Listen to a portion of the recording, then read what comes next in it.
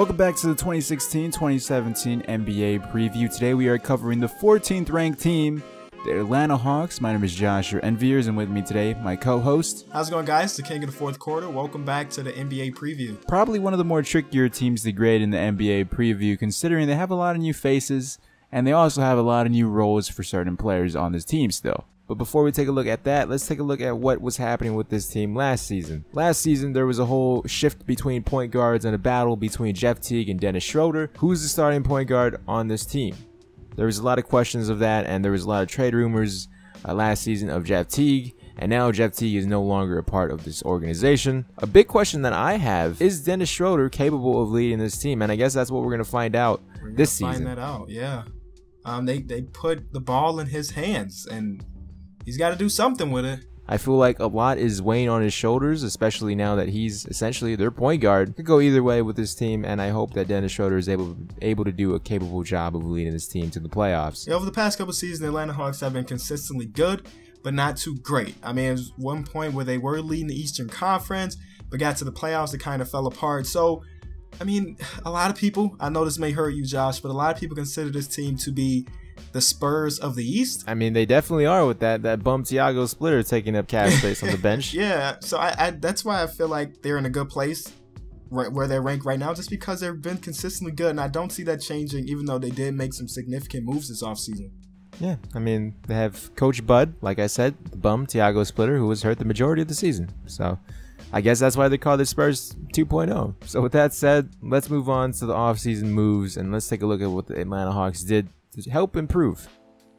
They acquired Dwight Howard, Jarrett Jack, lost Jeff Teague and Al Horford, and drafted Taurean Prince at number 12 and DeAndre Bembry at number 21. This offseason was definitely an interesting one for the Atlanta Hawks, kind of replacing Al Horford with Dwight Howard. What do you think about that? Is that an upgrade or a downgrade? In my opinion, people are going to hate me for saying this, but in college, Al Horford played the power forward position, and although he's no longer with this team and the new team he is on, he's most likely going to be playing the center position unless they do any moves by trade deadline. The Paul Millsap and Dwight Howard combo is really nice, especially the way Paul Millsap has come into his own and being able to stretch the floor. So I really do like the Dwight Howard situation with this Atlanta Hawks team, and I hope Dwight Howard is able to not go back to the Magic Dwight, but at least find a rejuvenated self, because he's been practicing on his mid-range jump shot. If you guys saw those, you saw those videos, those clips that he was posting, I believe, on like Instagram or Twitter. Hopefully that can translate into his actual game, because he definitely needs a mid-range jump shot, because unfortunately his post presence, like, he doesn't have any moves. He's just big and athletic, and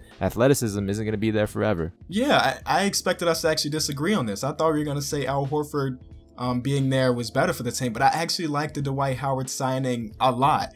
Al Horford had a better season. I didn't say I like the Dwight Howard signing a lot, but I like it. I like it. I hope for the best. I guess I'm in a minority because I like it a lot. Dwight Howard finally gets another chance to prove that he still has game. He's finally home. Yeah, he's finally home. He has a new identity, changing his number to 8 for some reason. I do think that here in Atlanta, he would get the touches that he needs to prove that he is still a player in this league. I'm not saying he's going to be as dominant as he was when he was in Orlando or anything like that, but his last couple teams, Houston Rockets, LA Lakers, they didn't really put respect on his name. He was not getting the touches, and I think Atlanta is going to get that. They had ball dominant guards and Kobe Bryant and James Harden. Now they got Kyle Korver and Kent Bazemore, so I feel like he's going to get a lot more touches. And if it is the Spurs 2.0, the Spurs Eastern Conference version, then there should have a lot of ball movement, and Dwight Howard should be getting open shots and being able to score more in the post. And I'm really excited to see that. I'm definitely excited to see that. So I do think the Dwight Howard signing was a really good one for them. I like it. We can move on to the trade now, the Jeff Teague trade. They put the ball in Dennis Schroeder's hands, saying that, okay, this is your team to run now. And they were battling pretty much all season long. Atlanta fans were saying, some of them were saying, I like Jeff Teague, I like Dennis Schroeder. And the management said, okay, Schroeder is our guy. Now that one is a little puzzling to me. They were trying to get rid of Jeff Teague. At one point, they left him alone in the arena with his pizza. Did you see that? Oh, I didn't hear that story, no. Yeah, they completely forgot about Jeff Teague, and he had to call like an Uber or something. So I guess he should have taking notice, like, okay, this may be my last year here. Yeah, I mean, I personally enjoy Jeff Teague as a player. Last year, he was a better player than Dennis Schroeder. This year is going to be interesting now that Jeff Teague's on a different team, and now Schroeder has essentially the ball in his hand, is able to do the majority of the offense and, facilitating. It's really going to be interesting to see how both of their careers play out with their new teams, or not their new teams, but their new roles. I think that the Jared Jack signing is a lot of insurance, because Jared Jack can still be a player. I know he was injured for a majority of last year, but he's coming home too. All NBA players are coming home apparently, except for Kevin Durant. Yeah, I do think that him being signed is nice insurance, just in case Schroeder does not perform the way they wanted him to. They got a nice backup that can come in. The draft was kind of puzzling to me as well, because they drafted two guys who seem to be very similar, kind of a 3-and-D type guys. So I'm excited to kind of see how they decide to use these guys, if they're going to be in a rotation this year, or they're going to let them progress a little bit more.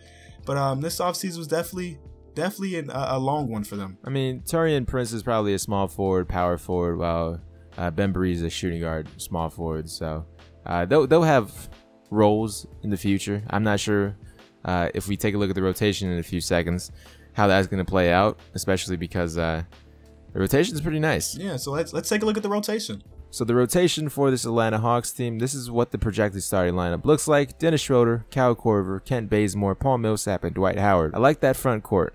Yeah, it's a good one. The bench looks like Jared Jack, Thabo Sefolosha, Mike Scott, Mike Muscala, and Tiago Splitter. They have a pretty solid bench, and Thabo Sefolosha could probably go in and out of the lineup, considering certain matchups. Kyle Korver probably wouldn't be the best for that. But with this bench and with this starting rotation, it's going to be hard to see the young guys get any minutes, especially because Tim Hardaway last season, he was in the doghouse. They rarely played that man. A key part in this starting rotation for the Atlanta Hawks team, in my opinion, is Kent Bazemore. He went from being the 350th ranked NBA player on the ESPN list to now proving himself and getting a big contract with this Atlanta Hawks team. He could have got money somewhere else, but he decided to stay with the Atlanta Hawks because he feels like they were the first team to actually give him a chance and able to push him the way they did and give him a role in the starting rotation. And now this year, he's going to be having some big minutes, and hopefully he's able to continue playing well and keep improving with this Hawks team. Yeah, big money too. They signed him to some really big money, so they believe in the guy, and I do too. Yeah, it's definitely a feel-good story. Kent Bazemore. Chance the Rapper looking like. Speaking of blazing, they got Mike Scott coming off their bench. Got in a little trouble last year with some drugs there. Him and his friend. Yeah, apparently it wasn't him. It was his friend that had it, or I think it was his friend or his brother. One of those two. And he took the blame. So now for the projections for this Atlanta Hawks team. Last year, this Atlanta Hawks team went 48-34, tied with a lot of teams in the Eastern Conference. Over under, where do you see this team being this year? I said they stay the same, about 48 wins. Just because they did make the moves, of course, losing Al Horford and Jeff Teague. But the guys that they brought in, I think, would kind of fill those shoes quite nice, but not enough for them to be better than last year. I'm going to say something else. I'm going to say under, but not by much. I see them winning 45 to 47 wins this upcoming season, and that's because not the Al Horford and Dwight Howard situation or the Dennis Schroeder situation. It's just that a lot of other teams in the East that weren't good last year got better, and I feel like the Hawks didn't do as much as they probably should have. I like the Dwight Howard situation. That alone doesn't seem enough to push this team over the top, especially with Dennis Schroeder now being the starting point guard. It's kind of risky saying that they're going to stay the same or even be better than they were last season record-wise. Yeah, I can see that, but I'm going to stick with mine too. So with that said, these are our projections for this Atlanta Hawks team.